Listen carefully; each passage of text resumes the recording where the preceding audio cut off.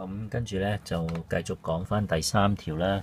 如果 P 同 Q 都係一個常數，而令到咧呢條咁嘅 identity 恆等式咧係滿足嘅，咁究竟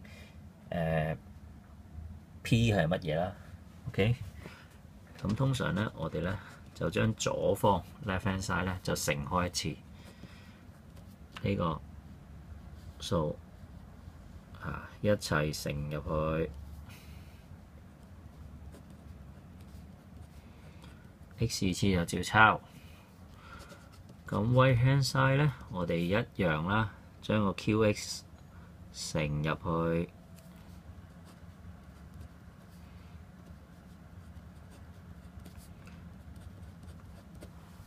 好。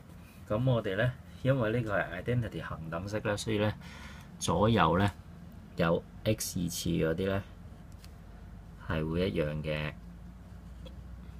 咁冇寫嘢前面即係1，咁即係換言之咧，我哋得到第一條式咧就係 P 加1就等於 Q 啦，而第二條式咧就係負 P 就等於咧負2Q 加4啦。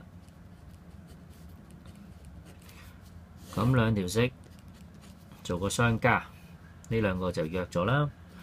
呢個就寫翻左手邊就得翻個1，咁呢兩度就得翻負 Q 加4啦。好，咁你一推咧就繼續做到咧 Q 咧就等於4減1，咁 Q 就等於3。咁題目咧係問你 P 係乜嘢，就唔係問你 Q， 所以記得要做多步，就係將個 Q 等於3咧代翻喺呢個位，咁所以咧 P 加1就等於3 ，P 就等於2啦。咁所以 answer 咧就係個 B 嚟嘅。有冇問題？冇。好，第4條啦，就係咧，如果有個二次方程 quadratic equation 啦，有 equal roots 有等根，咁問你 A 係咩？最難咧就係你個1咧，你要調翻個右手邊先。咁呢度咧就為之一組係我哋嘅 C 位嚟嘅。咁 delta 等於0 ，delta 咧就係 B 2次減 4AC 啦。